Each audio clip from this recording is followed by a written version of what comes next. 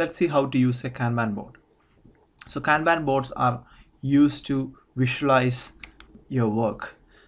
Kanban boards can be user story Kanbans or portfolio Kanban where you can see your epics and features, or it can be your task Kanban as well. So usually most commonly used ones are the story Kanban.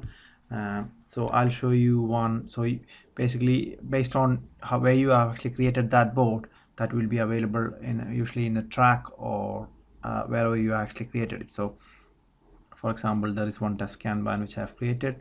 So by default, if you create a Kanban board, it will have the basic standard states of a user story.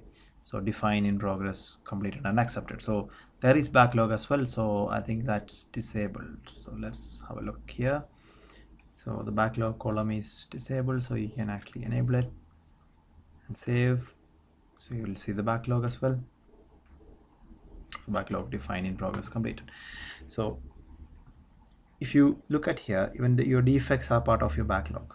When you actually start working on a particular user story, you can manually move it to in progress, or you don't really need to move it. So for example, if you have a couple of tasks under a user story, and when someone starts working on a task, that means when he gives sets the task to in progress, so that this user story will automatically move to in progress. So in the standard state Kanban, you don't really need to move it through the Kanban board except for from the backlog define and completed to accepted. So once you complete all your tasks in a user story, the user story will move automatically to the completed state, completed column. But in order to accept a user story, someone have to either go into the user story and accept it. You move to accepted, so that will be moved to accepted, or you can actually just drag and drop.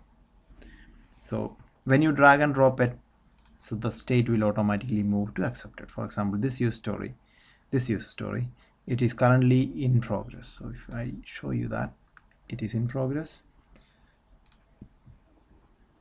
and if I move that to accepted, the state will change to accepted. Okay, so state is now accepted.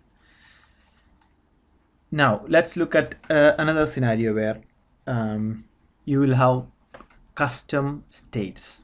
So usually Kanban teams will have custom states rather than this inbuilt states. So I'll show you an example. So a mock Kanban.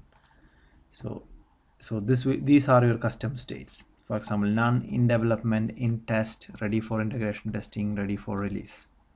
So you've got basically 1 2 3 4 5 states which are not really your standard states. So basically none will be your backlog, and in development, in test, ready for integration testing will be your in progress, and ready for release might be either completed or accepted. So that mapping you can actually provide. So whoever have got a project admin access can actually change it. So in this case, the none is backlog and all others are in progress. So I'm going to change this to accepted. And you can have swim lanes also in the Kanban board. So let's see. Yeah. So if you look at it, there are swim lanes where it is this Kanban board have custom states plus work is allocated based on the application. Yeah. So now let's look at a scenario where you actually move your user stories along this thing. So right now, this particular user story, the state is backlog. Okay, it's backlog. So based on the mapping, what we have given is when the story moves to in development, that goes to in progress.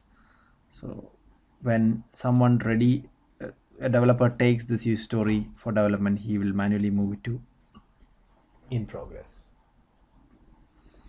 In development, sorry. So that means based on the mapping, it should have moved to in progress.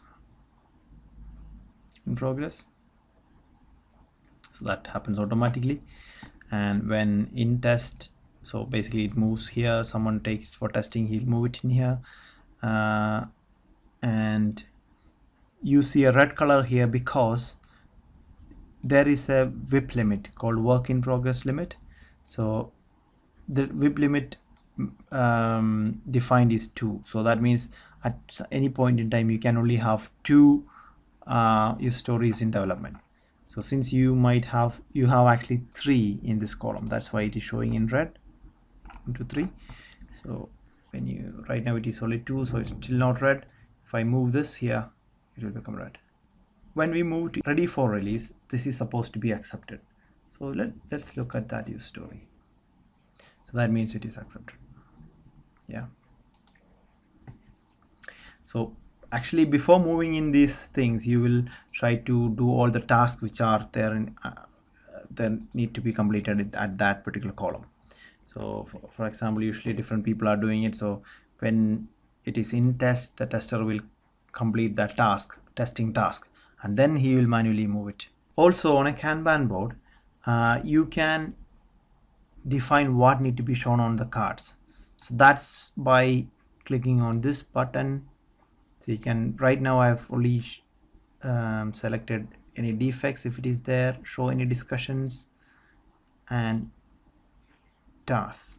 So I want to display the business owner and something else. Let me have a look. So I need to find out the feature also. Apply. So now I can see the feature and the tasks as well, the defects also. Also you can filter your results based on owner. So if I choose my name, it will only stories which are assigned to me. I can clear the filter. I can search based on name, and I can add advanced filters also, just in case if you want to filter on a particular field, and you can give that as well. And you can actually save if you choose a lot of filters, and you can actually save that as a view. So you just save a new view, and that view can be, if you have that proper access, you can share it with the team, or you can keep it with just keep it with you. So that's a user story Kanban board. Similarly, you will have portfolio Kanban board as well, so which will show you the features or epics. Yeah, the states will be different, of course. And one more thing I forgot to mention, so these are the exit policies. So you can have define the policies in your Kanban board. So right now here there is no policy, so if you click here, yeah, there is exit agreement. So basically what need to be completed in order to move a particular use story from here to here. So this says must have passed full requirement analysis, then it moves to in development. Yeah, so you can either show it or not show. So this will be written, or you can actually edit it by clicking on that button. If you need more help on the usage of Kanban board, go to the settings from any Kanban board and click on the help. So that will take straight into the Kanban board help pages in the Rally website. Thank you.